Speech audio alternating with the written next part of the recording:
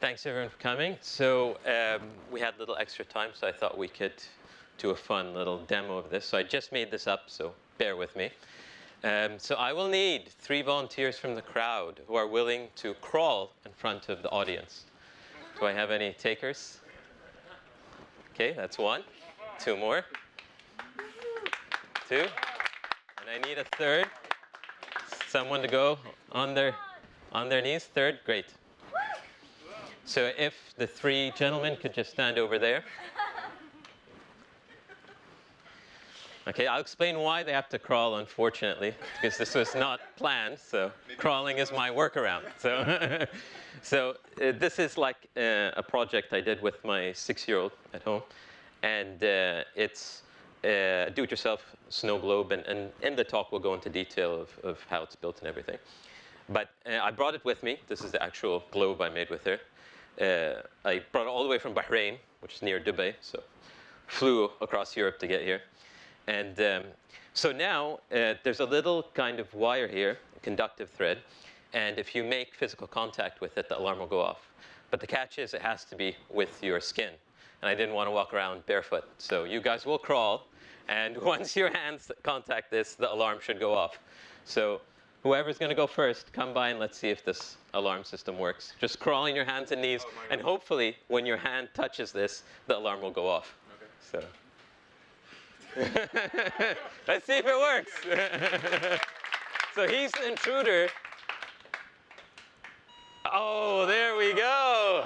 Detected. Very nice. Thank you.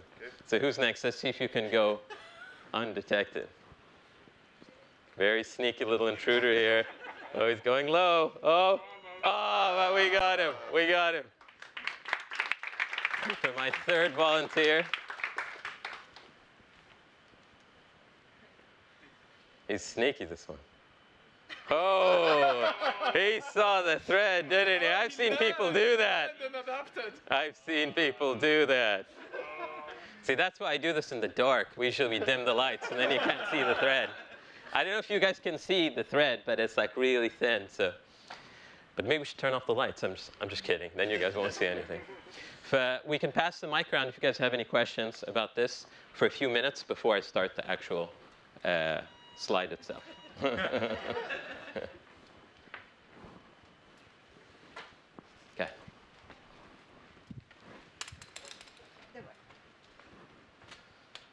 Hi. I don't know if you're going to cover this in your talk, but I just wonder how it's powered. Some kind of a battery, rechargeable battery? Or? Yes. So a lot of times when you have these portable things, power can be a bit of a headache. But the computer that's used in this, what's great is it just needs 3 AAA batteries. It's a regular battery pack. And I put it at the bottom because the first model you'll see was on the outside. And my daughter said, this is ugly. You have to fix it. So I had to go and learn a little woodwork and build this whole case so that I could conceal the battery pack at the bottom. But it's basically running on AAA batteries at the bottom that we can open up with some handy-dandy Velcro. And that's the battery space. So that makes it really easy. Like, there's no concern about recharging. I mean, you can use rechargeable batteries with it. But cool. Any other questions?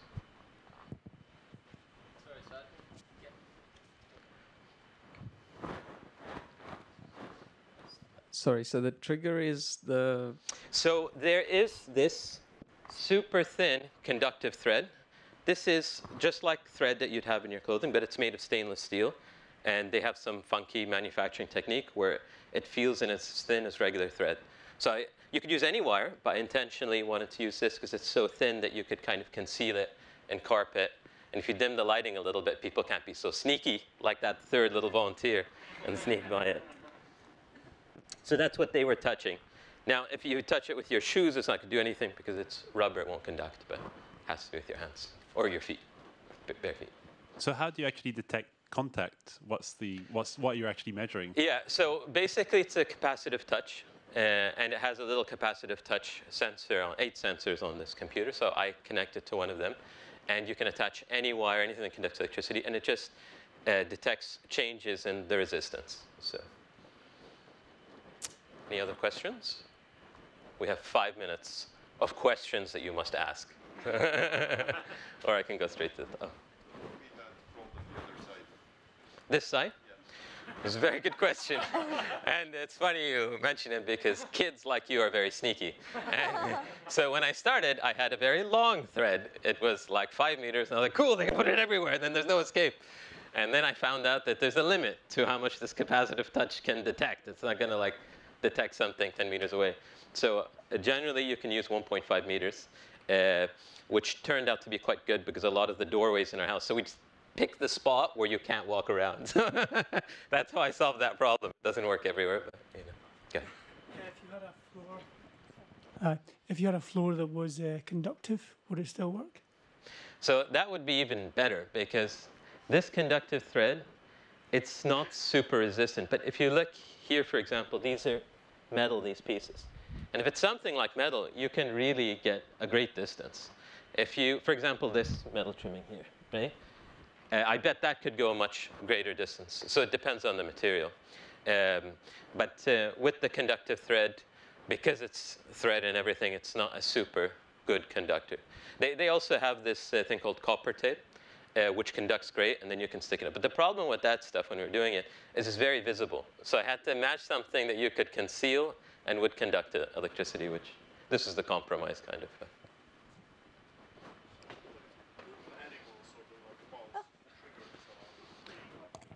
Sorry? That's my question. Would a mouse or any... That's a good question. I haven't tested it on mice. Could you repeat the question? But, yeah. So from what I'd seen in a lot of the videos, so this is a project I made from scratch, you know, with my kid. But the actual conductive thread is part of the computer. And they have tons of demos where they like plug it into a potato, and then you can play music with a potato, or animals, all sorts of stuff. There's tons of stuff that can conduct. It doesn't have to be a perfect conductor that you could go and use. So you could make a fruit bowl, I guess, system that if someone touches an apple, it goes wee woo wee woo and says, back off my apple. Yeah, so there's a lot of options in terms of what you could use for the capacitive touch. We can start the talk if you Great. want. Yeah. So then we will have more time for Q&A. You will have 25 minutes of talk to figure out all your amazing questions. So let's begin formally. Please give it up for Marwan.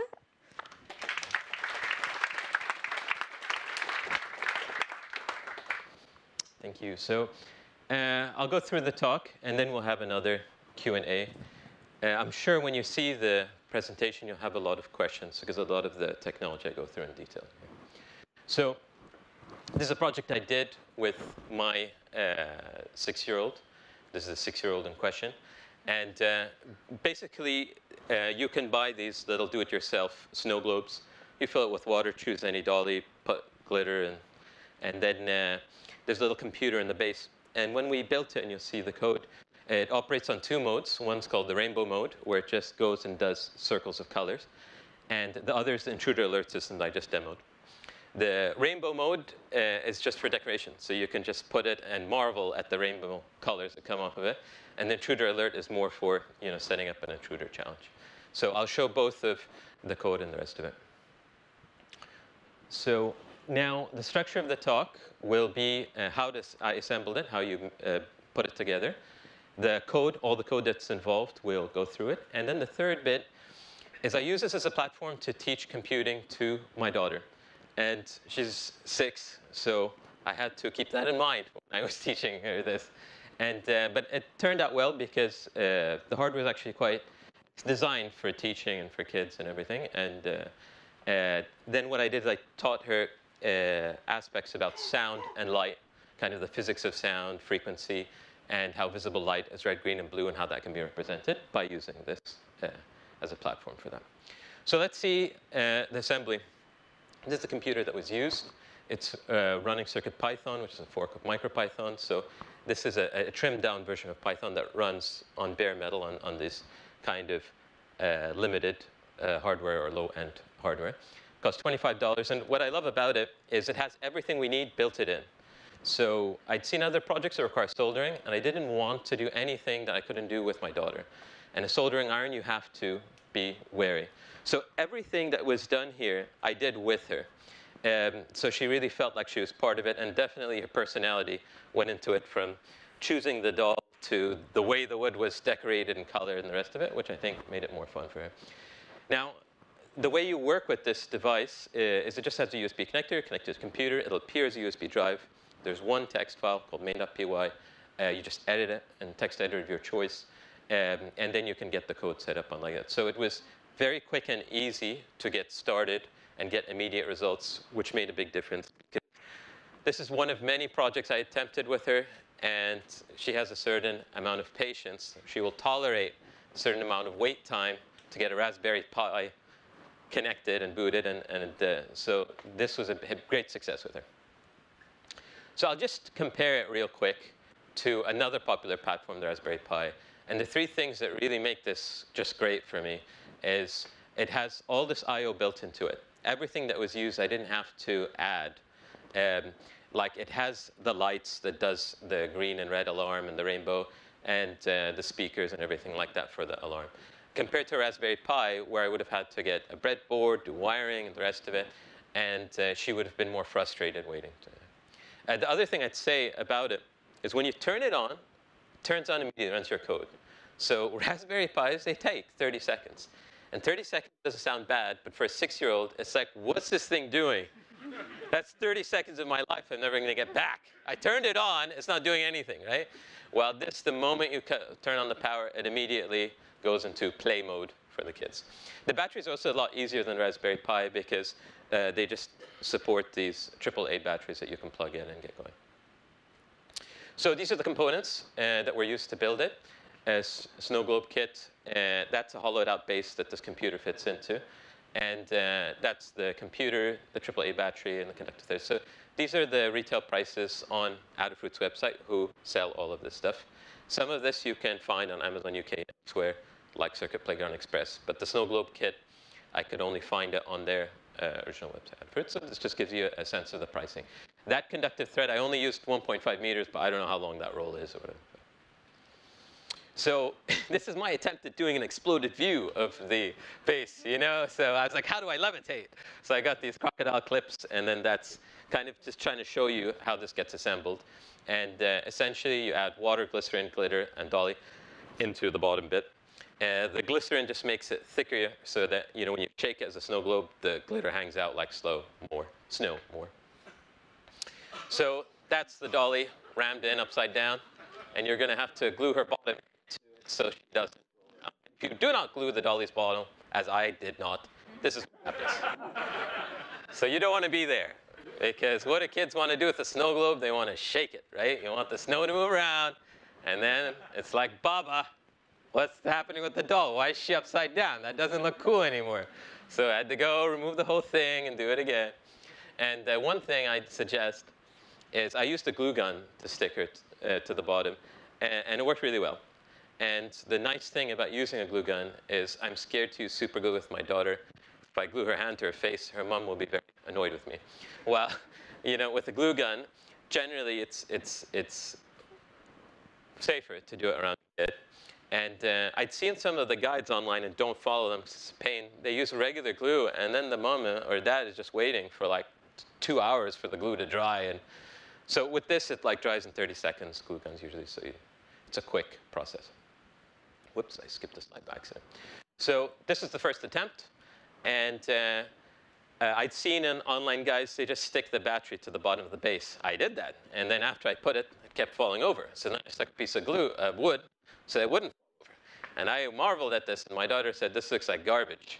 So I had to go back to the drawing board. He's a very demanding 6-year-old, and I just, you know, wish to please. So then what did I do?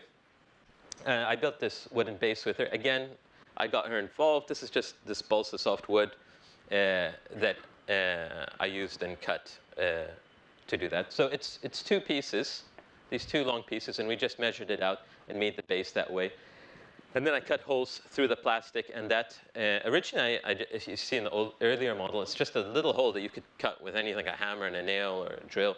But then I made this more elaborate hole that could fit the whole battery holder through, which helped me when I was bringing it to London on an airplane. And I didn't want them to be like, hey, this is very exciting. What is this? So I separated the computer and the battery and packed them separately, which you could do when you have it like this.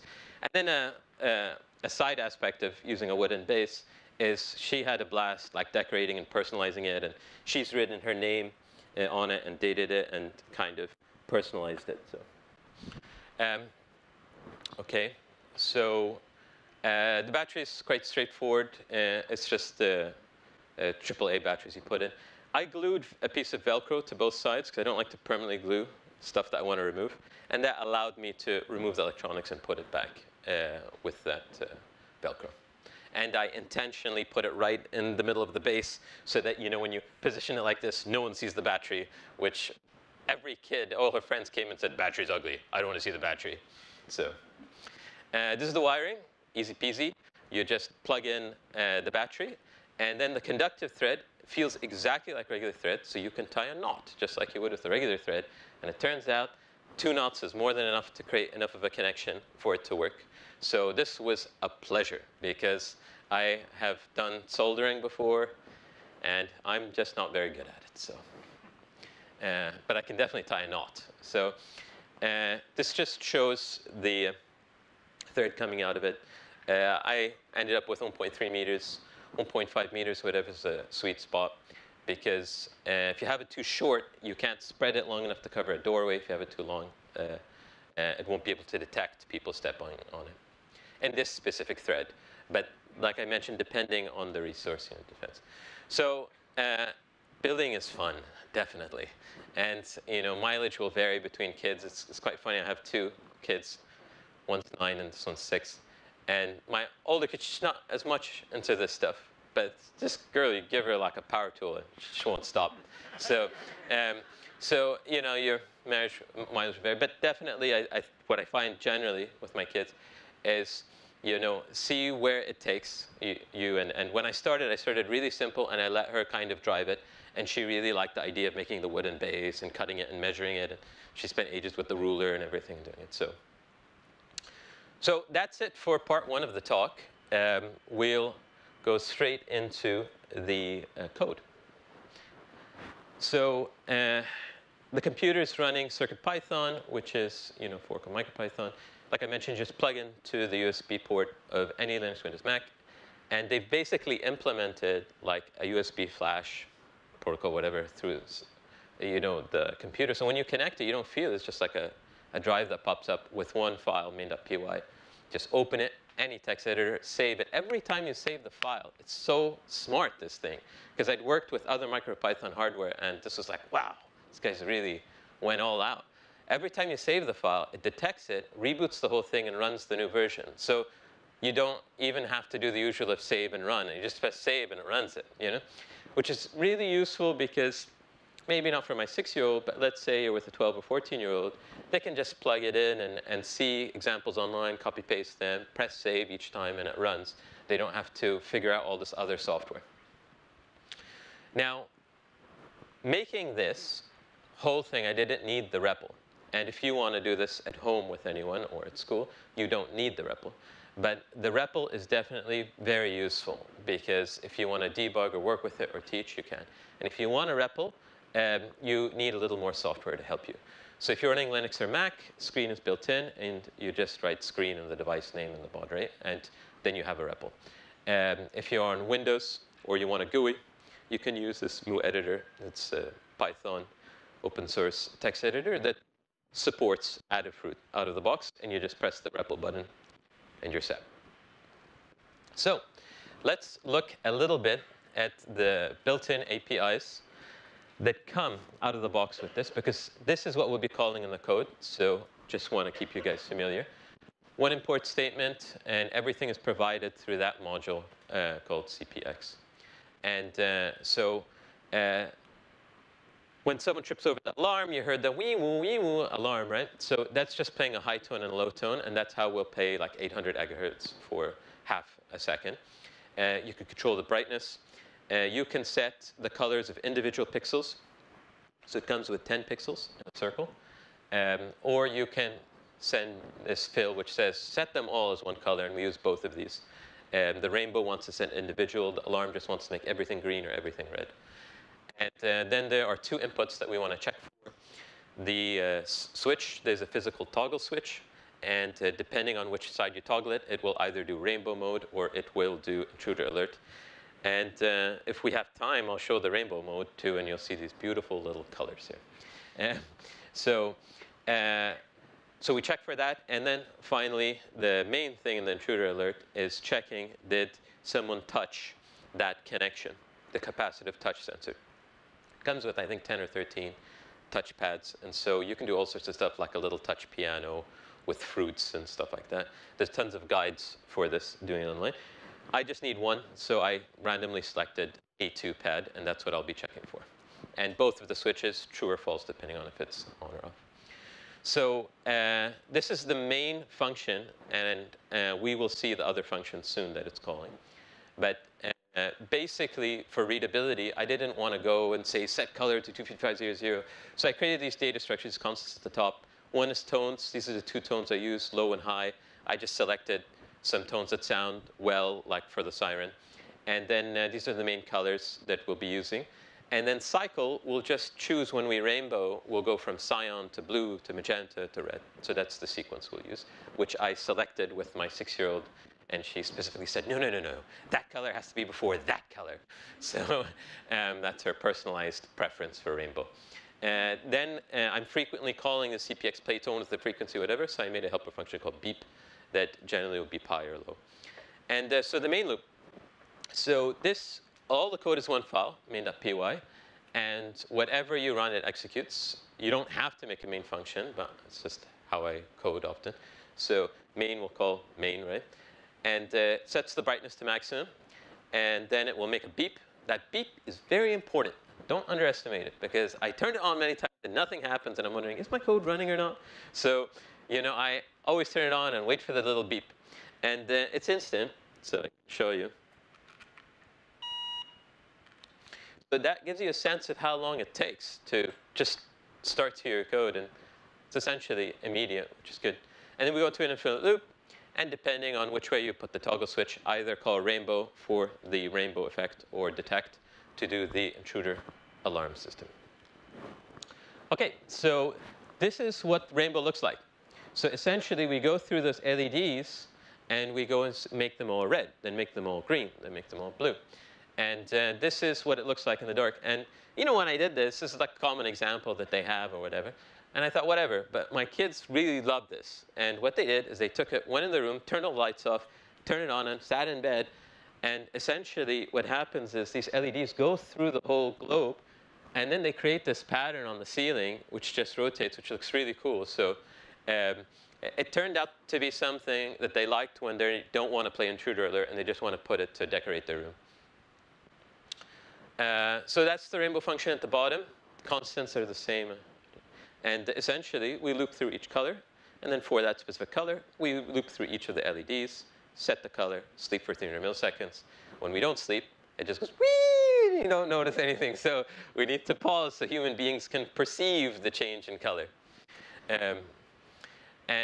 So that's the rainbow mode. This is the intruder alert system, which now you don't need a video since you've had 3 channelmen give the crawl demonstration. But at home, usually we play this game barefoot, and people don't crawl around. They just walk around. And so the distance turned out to be quite good, because it's enough to fit any doorway or hallway. So they'd go and set the trap up, and then they'd be like, Mama, Mama, Mama, you have to come to my room right now. And then Mama comes, and they goes, wait, wait, wait. And they're like, what do you want? I'm busy. I don't know what these games are you're playing. So, but they really liked it because it was portable. They can turn it on and off. It doesn't need any setup. Adult, go away. I know how to play this game. I play it on my own, which is always a plus. So let's look at the intruder code detection system. So it's essentially 2 functions. It calls detect. This just keeps looping and looking for someone to step on the conductive thread. Now, I want it to flip between, to be green and off, half a second green, half a second off. So it's like showing that I'm watching in green mode. And then if you trip it, it goes red. So first, I did green, slept for 500 milliseconds, and did black. And then I realized when I was stepping on it, it wasn't immediate. And I'm like, oh, yeah, no surprise. I mean, I'm delaying for 500 milliseconds. So you need this to be really responsive, or else it's frustrating. So you're pressing, and it's not striking the alarm. So essentially what this loop is I'm operating 20 frames per second. I sleep for 50 milliseconds, so I keep checking that sensor every 20 times a second, which is more than enough to perceive humans as a median. And then I will show green for 10 milliseconds, so 10 frames, and then off for 10 frames. So that's what it's doing, like 10 green, 10 off, 10 green, 10 off, and that's a full cycle. And then I just check, did someone step on the sensor or not? If they did, then call the alarm. And the alarm does 3 red flashes, and then it just goes between high or low. And when you do that, that's how you achieve the siren, like wee woo, wee woo, wee woo. And those are the 2 tones, say 960 hertz and 800 hertz. I just, that's what felt natural, I know. And so that's the end of the coding. The last part of this presentation, my friends, will be the teaching aspect. This was very cool and surprising. I didn't expect it to be so fruitful. So basically, I got my daughter. I said, I use Linux. Deal with it. There's no GUIs today. And I took my little terminal, made it full screen, ran the REPL, and said, we are going to control this computer. And I said, write 1 + 1. And she said, I can do that. And she did 1 + 1, enter, and 2 came out. And then she got the general gist of it. And I told her that, look, this is the REPL. Whatever you write, you're telling the computer to do, and that's the answer it gives you. You're having a conversation with this machine. Tell it what you want it to do. So then she was like, I know, 1,000 + 1,000. And I was like, let's see what happens. And we got 2,000, which she loved. And then she's like, I know how this thing works. And so we started off with math, which was good. And then some aspects about doing this with a 6-year-old. Because I taught many adults before, coding and programming, but not that much with kids. And so she's 6, right? So typing can be tiresome if she has to type a lot. So what she ended up using a lot is the command history, which is supported through the terminal and the REPL. So you'll see later when she runs beep, she would just, I tell you, you don't have to rewrite beep. You can just press up, and it goes to your history. So if you press up, enter, it will beep again. This, of course, turned into her going up, enter, up, enter, up, enter, up, enter. It's like beep, beep, beep, beep, beep, beep. And I was like, OK, you get it. Can we continue? It's like, I'm not done yet. Up, up, up, up, enter. So that's a very useful feature that we use all the time. But for kids, it's like a lifesaver. The other thing is I'll show you an API I created to reduce the amount of typing she has to do. And then the last thing is, you know, I had this experience when I was a kid, writing that print hello and then doing it 10,000 times, that I figured it out. I'm doing it on my own. And once she figured out how to control the lights, she essentially pushed me aside and said, I'm going to make a rainbow. And she chose each color in each slide because she knew how to do it. So generally, I think this is feasible, enough where they can pick it up and then figure it out on their own. So, and then we use this to learn about sound and light. So let's see some of this. So now I talked about the built-in APIs, which are very verbose and fine for adults. But for kids, it's a pain to write all of those funny characters like square brackets and whatnot. So I tried to make it really simple. And so I wrote this little teach-like library. All of the code for all this project's on GitHub, and you'll see the links later. Essentially, there's just 2 functions that she needs to call beep or LED. Beep for sound, LED to control the lights. And if she just writes beep, then it uses a default frequency and specific thing, but then she can write a specific frequency and choose, I want to do a low beep, a high beep. And that opened up the whole discussion of hearing range of humans and dogs, and we'll see that shortly. Then when you are using this directly, these lights are super bright. They will blind you, So you could control the brightness, very useful. So I just go in and set the brightness to 2%, and that's more than enough, and it doesn't blind me. So I recommend doing that when you do the session. Then LED. If you just call LED and you press enter, so I told her, write LED, those little brackets that really ticked her off. We just press shift 0 and then shift 9. But once she figured it out, she was fine. Enter, then the first light will turn white. Then I said, oh, press up again, and now instead of white, you write red and 1. And now you can set the second light, as red or green or blue or whatever. And then in that way, she just used that, kept pressing up and changing the color names and doing that to set a specific arrangement that she wanted. Then I open it up a little bit and allow the color to either be one of these known names or hex code or this little funny notation I made, 1s and 0s, computer style. So I intentionally decided not to put a hash in front of the hex code so that she would have less to type. When I taught her about sound, it very quickly turned into, I told her to put a high number, and she couldn't hear. And I was like, yeah, we can't hear these really high frequencies, ultrasound. But dogs can hear stuff that's higher than we can. So we Googled, and we found this nice chart showing these different animals in their hearing range. And she just loved this. And she was really curious about, what? A dog can hear something we can't, but what can we hear that that animal can't? And you know, where do we kick animal butt, and where do they kick our butt in terms of hearing? So then we moved on to light, and this was just a wonderful surprise. So I had this USB microscope laying around, it cost 30 pounds. I just bought on Amazon many years ago. And we look at all sorts of things from like little fruits, raspberries, to all sorts of stuff. So it turns out that these neopixels are big enough that when you put this, using this regular consumer microscope, you can see the individual pixels, the red, green, and blue. And what was cool about this is a video. So I put it there. We're seeing a live feed of the colors. And I say, give me magenta. And it's only blue and red. And they're like, oh, cool. The green's off. And so when she would play with it, she felt in a very real sense that this idea that visible light can be represented as red, green, and blue isn't just some theoretical notion. I can physically see these three separate lights through the microscope, but then look and then see how they blend at that level of magnification for a human. So I really recommend this exercise. It was good. Then I showed her a color wheel and said, this is a color wheel. I used the GIMP. It's a free image editor. And I said, choose any color. You have 16 million options. She loved all those options. And at great length, she said, no, no, no, no. I want this color. No, no, no, no. I'm going to change the shade and everything like that. And then once she chose her color, finally, I told her, look at the red, green, and blue. So it seems that purple is very red and very blue and not so much green. And then I just take that color, copy-paste it, and put it on the circuit playground, and her head exploded. She's like, that's the color I chose. And I was like, exactly. Isn't that amazing? That is a unique representation of one of 16 million colors. And then she very much was like, I like this hex thing. I don't know what it means, but it's very useful to me. Many more colors are available to me now. So I think, make hex useful, right? So this was also fun to do. So all this just happened after this. I grabbed her and I was like, hey, you want to learn some more? And she's like, sure, I don't have anything. And so it just turned into building on this.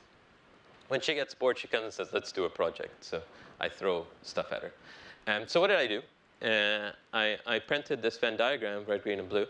And I said, these are the colors. And all these colors he knows about on the board. And you can tell him the colors, and it will go that way. And then this was an empty table. She filled the whole thing. And what I did is I talked her through the first few colors. So I told her, remember the microscope.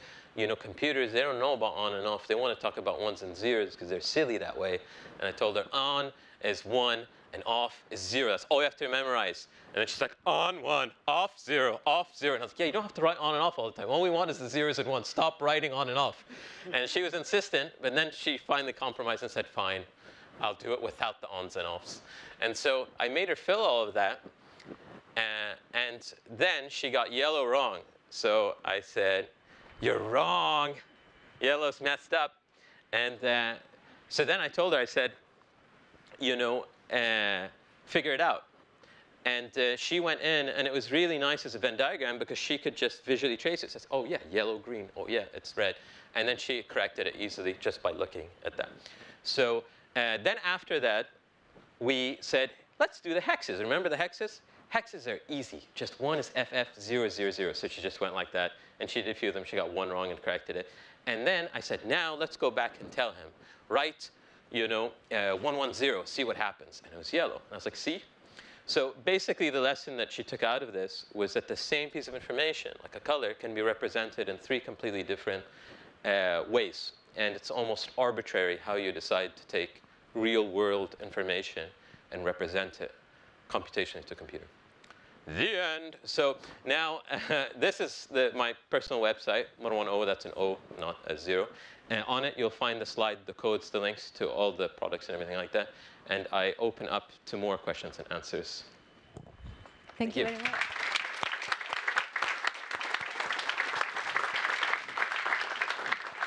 So now, do we have more questions? Yeah, we do.